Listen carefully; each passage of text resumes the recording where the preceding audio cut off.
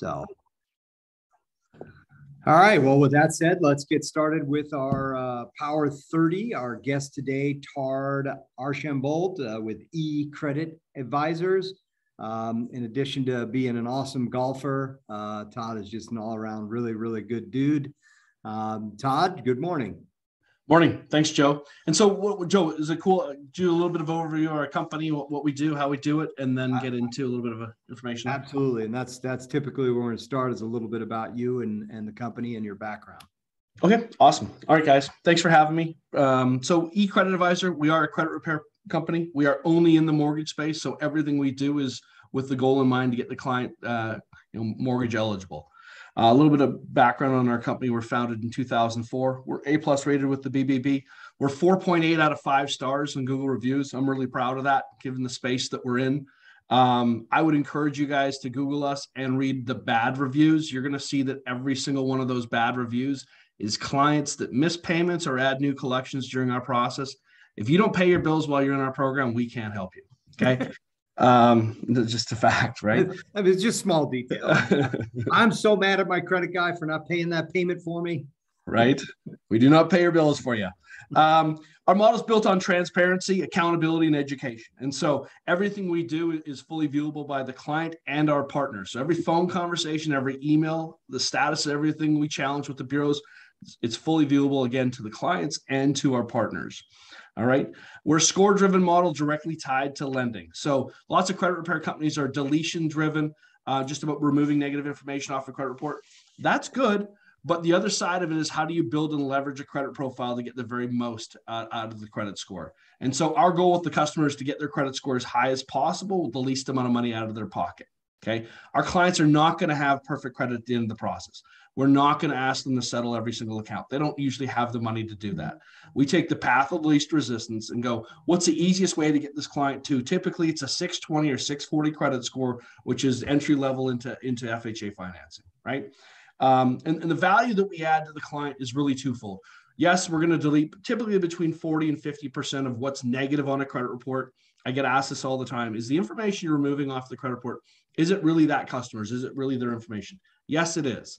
The reason why we're able to get it removed is it's not reporting correctly, it's not reporting completely, or the creditors aren't able to verify or validate that information. Our goal is to try and remove as much negative information off the credit profile as possible. Okay. The second part of the program is helping that client build and leverage their credit score. Okay. The most valuable thing on a credit report is credit cards. More valuable than any home loan, any auto loan, any other trade line. Credit cards are the greatest utility in helping a consumer build their credit score. You think about this. Banks don't lend money to people that desperately need it. So how on a credit report can you show you have access to money you don't need? It's really through the responsible management of these credit cards. So every one of our customers is going to get 3 credit cards regardless of your credit score. We have all the offers for the customer. All they have to do is apply. If your credit score is below 580, you're going to get secured credit cards. If it's above 580, you're going to get unsecured credit cards. Okay. And then you're going to use them the way that we teach you to use them. We want you to have a small $5 balance when your credit card company reports its balance to the credit bureaus on a $200 credit card. So now you're showing 2.5% utilization. You're now showing that you got access to money you don't need. Okay. So we run the client through our program. Let's say we're successful. We delete 50% of the negative items. Let's say they started with a 480 credit score. We need to get to a 620. Okay. Our program typically yields 20 points a month. The longest we charge any customer is 6 months. If it takes us longer than 6 months to fix your credit, there's no further charge to you. Okay. Hey, Todd, I want to jump in on that thought right there, because I think that is absolutely critical. There are other credit repair companies out there that their objective is to keep you in credit repair for as long as possible because they keep dinging you every month. That's their recurring. I think that absolutely is one of those separators from you in your industry, is that you're that committed and that sure about the process that you know you only need 6 months. I love that. So keep going. Appreciate that. But here's the catch. Our program is a partnership with our customers. They are 50% responsible for the success of the program. It's honestly 20 points a month in our industry. So creditrepair.com brags about 10 points a month. They don't really generate that. It's less than that. We're more than double than that. The big difference here is our engagement with the customer. We actually pair each customer with one dedicated credit coach that works with them one-on-one through the entire process. Let's say we told you to get 3 credit cards up front. You said you were going to do it in the first 30 days. We're at 60 days and you haven't done that yet. What we're going to do is we're going to put your file on hold. We're going to stop charging you. And until you get those 3 credit cards, your file's on hold. So we hold your client accountable for their success in the program as well. We're not just going to charge them and say, hey, at the end of 6 months, hey, you didn't get the credit card, so thanks for the money. We're gonna be responsible in this process. We're going to make them accountable. Okay? I like that. Hold the feet to the fire, because you're right. You can advise them all you want all day long, but if they're not actually taking actions on the things that are going to do it, it's wasting everybody's time. Yep, exactly right. And again, so that dedicated credit coach that works one-on-one with that customer, it's through the entire process. Okay. So they're not dealing with 5 or 6 different people. There's going to be a consistency in information and communication throughout the process. To give you guys some stats from last year. So the average hold time of our customer was 119 days. So a day short of 4 months. The average score increase during that period of time was 82 points. Okay. And then from a program cost standpoint, when we do the free upfront evaluation, we're going to determine exactly what that cost is. And then we're going to break it down over the number of months that we think it's going to take. Usually our monthly payment, you can expect it to be $190. So for every usually 20 points away they are from their credit score goal, that's going to be $190. So if they're a 560 credit score and they need to get to a 640, it's going to typically be 4 months in our program. It's going to be 4 payments of 190 for a total of 760. Okay.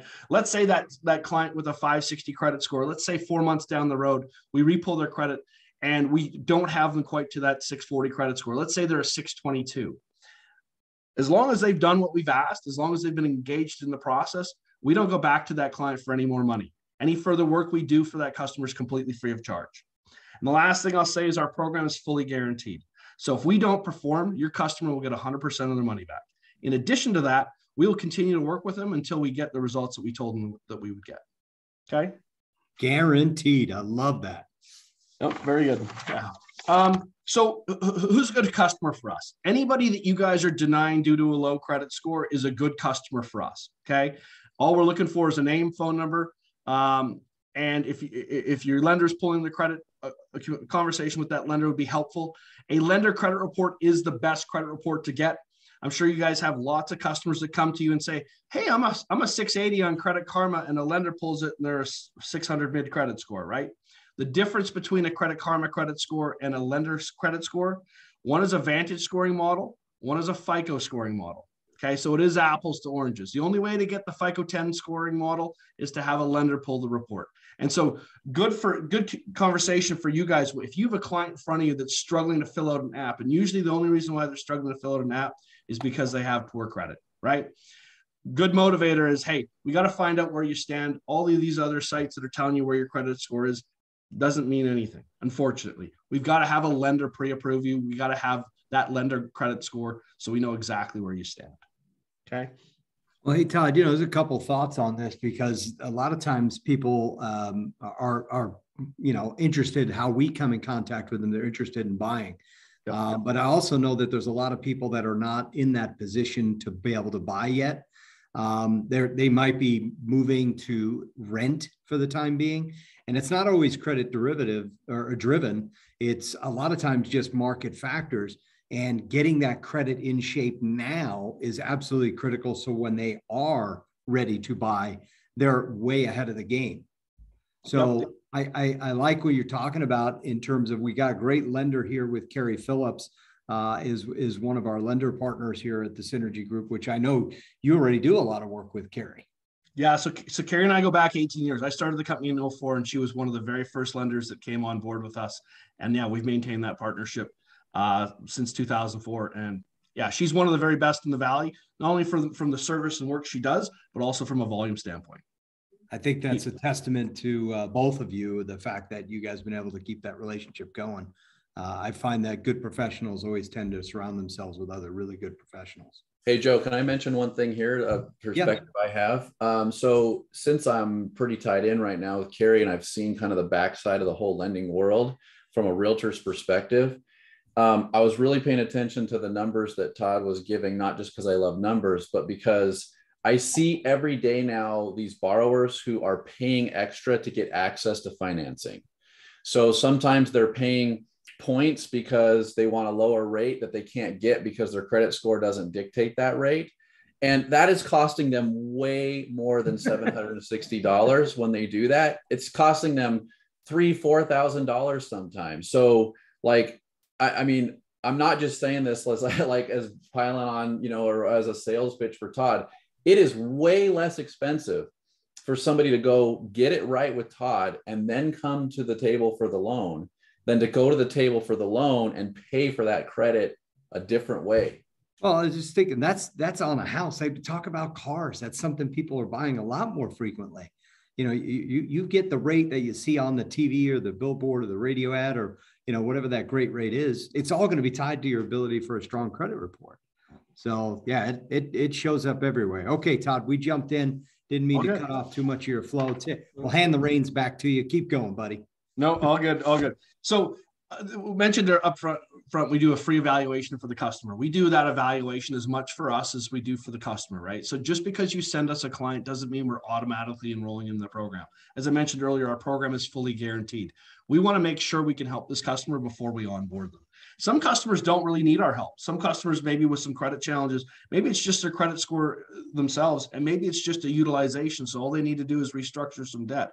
Or if they have no credit score at all, they just need to establish some secure credit cards. We're not going to charge a customer for that consultation. There's nothing that we're going to do for them, putting them through the program. We're not going to charge them anything. Okay. What else can I go to here? Our process. So back to the free upfront evaluation. In that evaluation, we'll break it down into two categories. Again, what we can expect from the customer, and also what we're going to demand, or what we'll demand from the customer. And then secondly, what they can expect from us. Again, we're not going to be able to delete everything off of a credit report. Typically, the results are going to be 40 to 50%. Okay. The second piece of that is what do you do with what's left on a credit report, right? And I'm going to get into a little bit of what makes common sense oftentimes doesn't make credit sense. A lot of times we get clients that say, hey, I've been working on my credit and I just recently paid all my collection accounts off. And what I've seen is my credit score go down, not up. Why is that? Well, everything on your credit report is governed by what's called date of last activity, which is the date that you, the consumer, last made payment or charge in the account. Okay. And the reason why you could have a collection account from 2015 that you pay it today and it lowers your credit score is because now you've just brought in that 2015 collection, let's say with a $500 balance, right? To now a paid collection with a zero balance from 2022. From a banking perspective, what's more relevant? A 7-year-old collection with a $500 balance or a paid collection from today's date? By paying that collection today, you're now going to allow that creditor to report that paid collection on your credit report for another 7 years. Wow. Okay. Our program is not about perfect credit. I mentioned that up front. It's about how we strategically get the most out of the client's credit score.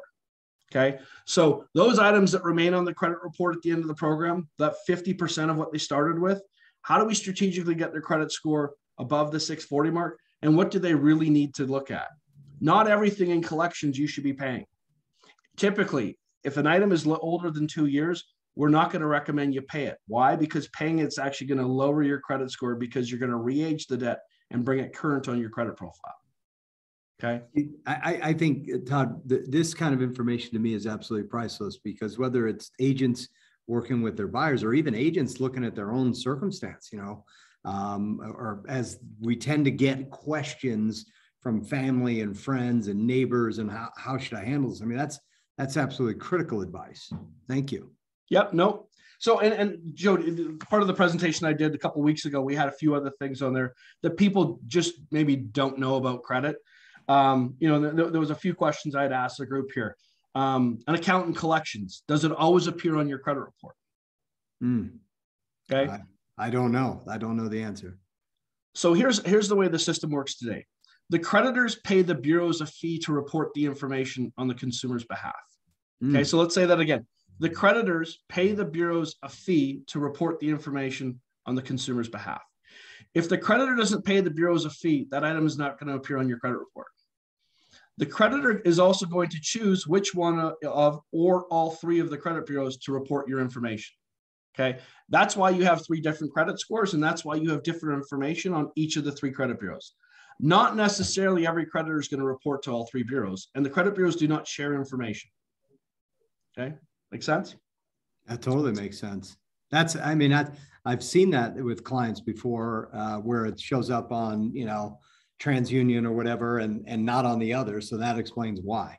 Yep. And something good to understand here is if you're negotiating with a creditor, let's say you're trying to negotiate for a deletion agreement, payment for deletion, and the creditor comes back to you and says, well, I don't have the ability to delete it from the bureaus. The bureaus just publish the information. That's absolutely false. The creditor has full leverage. The creditor can do whatever they want. So if the creditor gives you a deletion letter, you send that to the bureaus, that item's coming off your credit report. So again, the creditors pay the bureaus a fee. Think of the credit bureaus as just as data aggregators and publishers. What they receive is what they push on the credit report. That's it. That's pretty good. So that BS line, we can't remove that. Don't fall for it. Get it in writing and get that in your hands. I love that. Yeah. And anytime you have any customer that's dealing with a creditor, always make sure that you do get that information in writing. If you have a call with a creditor and they're agreeing to do certain things and you hang up the phone and 30 days later, that information is still on your report, or they haven't done what they said they're going to do, you're now starting from square one. If you get that information in writing, you can now leverage it yourself. Todd, that's almost like doing a real estate transaction where, you just, because somebody says, oh yeah, I'm going to leave all these things for you, like the refrigerator, washer, dryer. You probably should get that in writing. I love it. Yeah. And so another thing that comes up, prepaid cards versus secure cards, secure credit cards. What's the difference? Prepaid cards versus secure. What's the difference in terms of how it affects your credit? Yeah.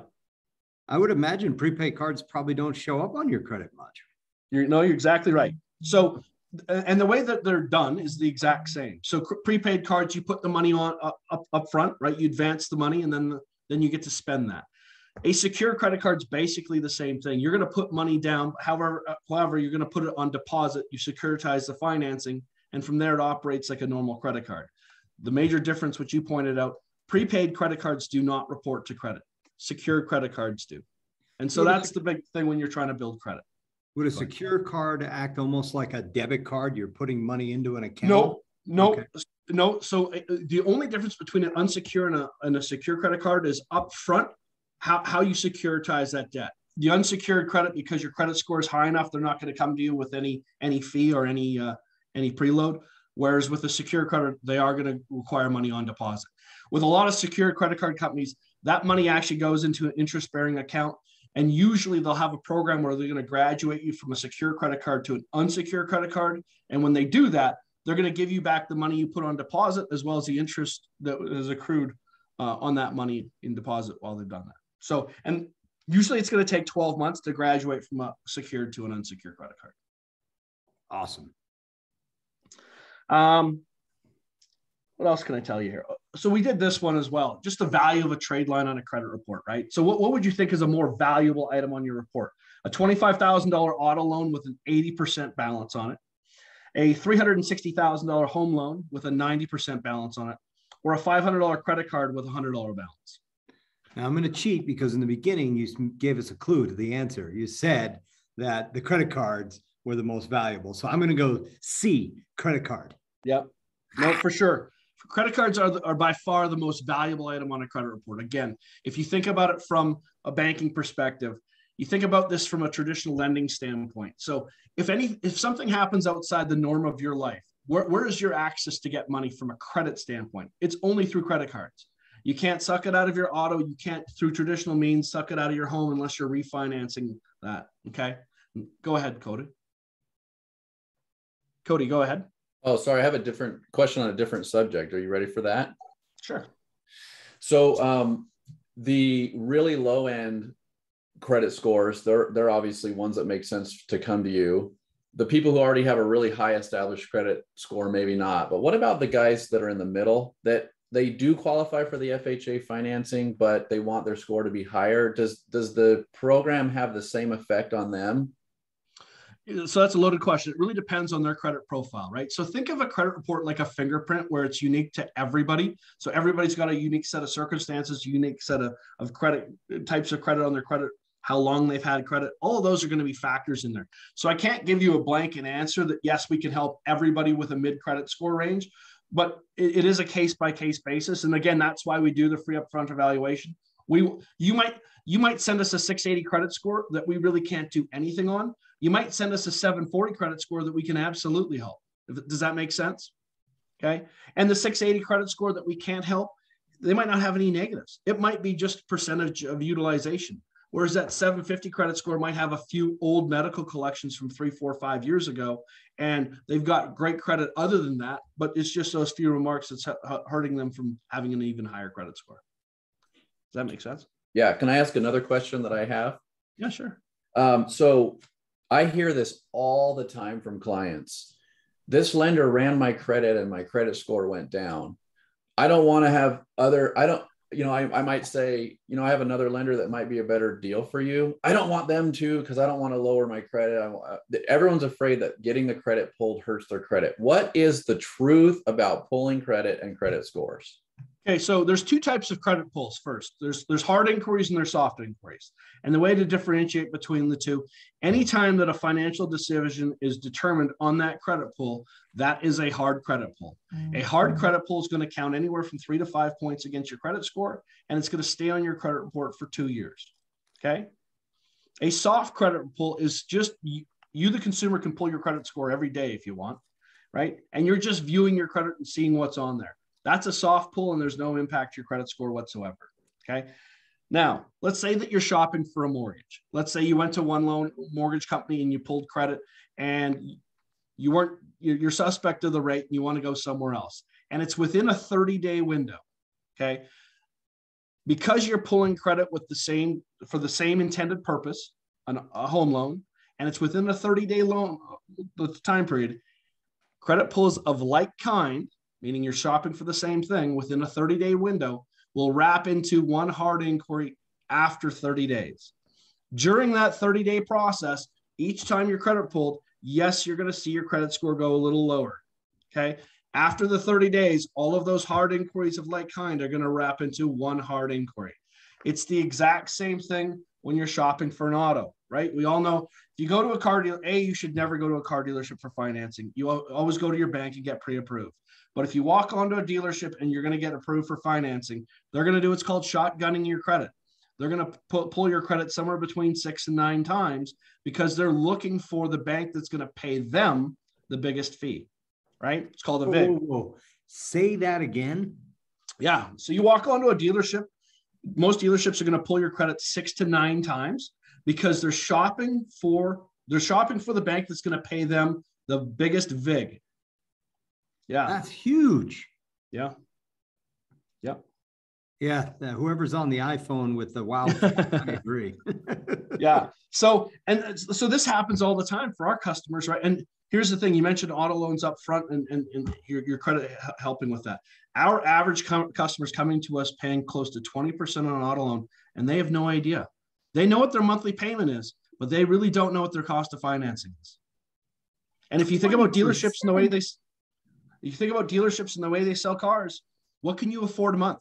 They don't even talk to you about the value of the vehicle. They don't talk to you about your cost of financing. Everything's based on what you can afford monthly, and then they lock you in. And our population, they're not smart enough to ask the questions. Wow. God, this is even better than the last time I sat through this. Thank you. Cody, you good? Yeah, thank you. Appreciate that. Yeah, no problem at all. We were talking a little bit about collection accounts. We were talking a little bit about the reporting of information to the credit bureaus. So a couple of key points here. If you guys have clients that are working with creditors, always make sure that they're going to get documentation in writing. In terms of paying for deletion, that's typically the only point where we would want a client to pay a collection account is if they're willing to delete it off a credit report. It is, again, 100% up to that creditor whether they want to delete it or not. It's not that they can't. It's either their policy is or they're not willing to do it, right? And again, if they're willing to delete it, make sure that you get it in writing. Okay. Back to our program, kind of the process here. So I talked about the evaluation. I talked about when we onboard the client. I talked about when we remove 40 to 50% of what's on a client's credit report, I'd say the most value that we add to the customer is towards the end of the program when we're repulling a credit for a second time. Okay. Once we've removed 40 to 50% off of the credit report, and there are lots of companies in our space, I wouldn't say lots, but the best credit repair companies in terms of deletions get about the same deletion results as we do. Okay. But from a strategic standpoint of once you've removed what you can off a credit report and what to do next, I would challenge very few companies in our space know what we do with regards to what's remaining on the report and how to get the most out of it with the least amount of money. Negotiating with creditors, knowing how to negotiate. You never want to get into repayment on a debt that's negative on your credit report. Anytime that you settle any account with a creditor, you want to do a one-time settlement. And the reason for that is if you've got a negative account that's been in collections on your credit report for 2 years, right? It's been in collections for 2 years. And now you start to make monthly payments on it. You've just taken a 2-year-old debt and brought it current on your credit report. It's a closed account that now has an outstanding balance that is active. Okay. So from a DTI issue, it's going to show in your file, it's going to be active, right? You're lowering your credit score every single month you're making a payment. Okay. And so our clients that go through this process, we're never going to have them get into repayment on an account. We're going to tell you up front to save your money. I can't tell you exactly what's going to come off your credit report. I can't tell you exactly where your credit score is going to be in 120 days, but it's going to be close. And when it's close, we're going to need a little bit of your money to get you over the ledge. And we're going to help you negotiate with some of these creditors so that you get the very most in terms of your credit score return and the most for your bang for your buck. Okay. Ooh, that's like sitting around a campfire right now, like warming my hands. I've been in this industry 27 years, and every time I hear you talk, I learn several things that are powerful. So we've got a couple of minutes to wrap up, and then I'll whatever bow you want to put on this conversation, let's do that. And then I want to make sure everybody knows how to get in contact with you. All right, awesome. From a program perspective, what do our services cost? It's a loaded question because we don't know where we're starting for with that customer, right? That free upfront evaluation we do for the customer, again, it's as much for us as it is for them. We set their expectations, we set our cost, and we set the timeline that they're going to pay us, okay? Just because you have 2 clients with a 580 credit score does not mean they're going to be in the same program. It's really based on the content of what's on their credit report and what they're facing. So every program is unique to them, okay? And again, a good benchmark for us, our program typically yields 20 points a month. That is a very good measuring stick for us. We are able to bring clients to market that don't qualify today pretty quickly. 60 points in 90 days is pretty quick. And then one last thing is we focus on everything on a credit report, but we do take the path of least resistance, right? If you've got auto repos on there from 4 or 5 years ago, having you settle those accounts, it's not in your best interest. Let's take on the smaller debts. Let's negotiate where we can for deletion to get the most out of your credit score. It's not about perfect credit. It's about getting your credit score north of 620 or 640 so you can move forward with the mortgage process, right? And the home buying process. Dude, absolutely crushed it. Thank you, Todd. In the chat, I don't know if you can see it. We've got wows. We got to learn a lot today. Very informative, much appreciated. This is the value of having a great guest. And Todd, you definitely brought your A game again today. So I will say I'll give you that putt that's on the borderline when we play between a gimme and a you should make it. I'll give you that one. So as we wrap up, for those of you that are either here or listening on replay, Todd is in town, but they don't just service here in Las Vegas. Todd, what's your territory? Yeah, we're national. And today we work with 8 of the top 10 home builders in the country. So Lennar, Pulte, KB, Ryan Homes, if you've got customers you're dealing with that are in credit repair with those companies, that's us. So for those of you that are wondering about credibility, I don't know that you can get any bigger credibility than somebody that's dealing with 8 of the 10 largest home builders in town and Carrie Phillips. I mean, hello, it doesn't get any bigger and better than those combinations right there. Todd, any closing thoughts? That's all I got. I put my contact information there in the chat if you guys want it. If you've got a customer in front of you and you're not sure, I'm happy to start the conversation, happy to look at their credit file, happy to give them some advice. And happy to give you any advice if you want. Thank you, Todd. So it's Todd at ecreditadvisor.com and his number is 702-275-9036. 702-275-9036. Thank you so much for taking your time today. For everybody on the call, have a spectacular day. And if you're listening on replay, we'd love to see you live as well. All right. That's Jody. it for now. Thanks, guys. Thanks, Jody. Thanks.